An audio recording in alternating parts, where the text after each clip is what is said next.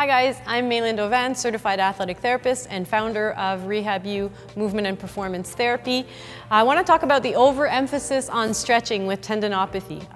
Many of the people who come to me with tendinopathy, and just to make it simple, let's give the example of, for example, Patellofemoral Tendinopathy. They've always been given quad stretches. Okay, so they're given quad stretches like side-lying quad stretch or couch stretch or anything like that to deal with tightness in the quads contributing to their patellofemoral tendinopathy. The problem with that is a little bit twofold in the sense that, well, tendons don't need stretch. For one, tendons don't need stretch, they need stiffness. But the other thing is that if you stretch the muscle, most of the stretch positions that you use will put the tendon under compressive load. For example, if you do a quad stretch, your quad tendon will become compressed over the femoral condyle, and tendons that are irritable don't like compression. So you're kind of just creating more irritation over a tendon that's irritable, okay? The other thing about using a passive stretch is the idea when we're dealing with tendinopathy is we want to work. Yes, we need to consider the tendon. There's a tissue issue with the tendon and we need to consider that. But from a more global point of view, what we need to consider is that muscle-tendon coordination. So what we need to do is work on deceleration mechanics, essentially. What we're trying to do is we're trying to get the muscle to unload the tendon of extra work, okay? So we need the muscle to do its job in helping the tendon, right? So yes, there can be issues with the quads. There can be tightness issues with the quads that contribute to patellofemoral tendinopathy, for example. And we are going to want to deal with that because in particular, we're going to want to deal with the belly of the muscle or deal with the muscle if we find that the gliding of the fascia, that slide and glide of the fascia, is contributing to that loss of coordination between the muscle and the tendon. So we have to work on the muscle-tendon unit, and not just the tendon and not just the muscle, okay? So with that in mind, the idea is if you want to deal with soft tissue limitations with the quads in patellofemoral tendinopathy, now's the time to use your soft tissue release stuff. Now's the time to use your self-myofascial release. This is the time for a foam roller.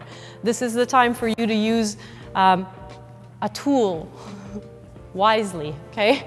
A tool to alleviate some tension and increase that fascia sliding and gliding. Now's the time to use your little cups if you have them. Now, as a therapist, these are things you can do, and more athletes now have their own stuff.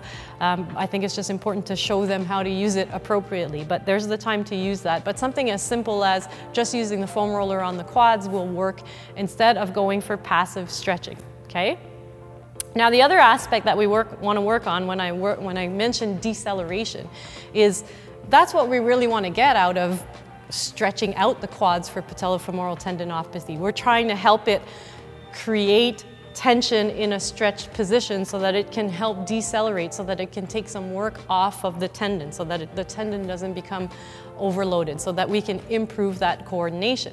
That's why eccentrics are so popular in tendon rehab, because we're working on that deceleration component, okay? So understanding that the tendon doesn't like compression, so we're not going to use a static stretch, and that we need to work on the muscle creating tension at a longer length.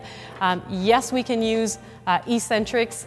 We can manipulate our exercises too and play around with the moment arm at the knee. How much do I let the knee come forward over the toes? Because the more the knee comes forward over the toes, the more knee flexion I get, the more compression I'm going to get also with my exercises. But you can manipulate that, okay? So after you've improved that fascial gliding and sliding, you can use an exercise like a step down to work on those deceleration mechanics. So what we're trying to do is start to work on decelerating. Now, and you can play around with a step down in many ways. So if he steps down right next to his foot, he's going to get that much moment at the knee. If that's too much, he can step down back a little bit, and now he's getting a little bit less. Come back up and bring your foot back a little bit further. Yeah, so now it's gonna be a little bit more hip dominant. He's gonna get less moment at the knee. Come back up. And then if he tolerates that well, and we need to progress that, he can go in front, and now he's getting a lot of forward movement at the knee, okay? So we start to progress that, okay, without having done stretches for the quad, but progressing him into more tension in a stretch position, progressing him into more moment arm at the knee. Now, another thing that you might include in your integration, how you manipulate your exercises for patellofemoral tendinopathy, he could use a forward lunge. So let's say he grabs the dumbbells. You can grab the dumbbells. Now we can do a forward lunge where, and the idea of a forward lunge is important because there's that deceleration aspect. We can do a forward lunge where we don't let the knee move past the toes, so we can control that moment arm and come back. And back again. And then we can progressively let him come forward more with the knee and increase that. Okay?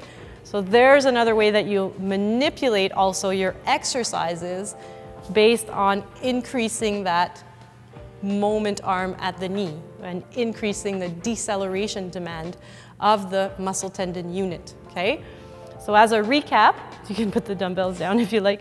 As a recap, we don't need to be doing static stretching for tendons, for tendinopathy.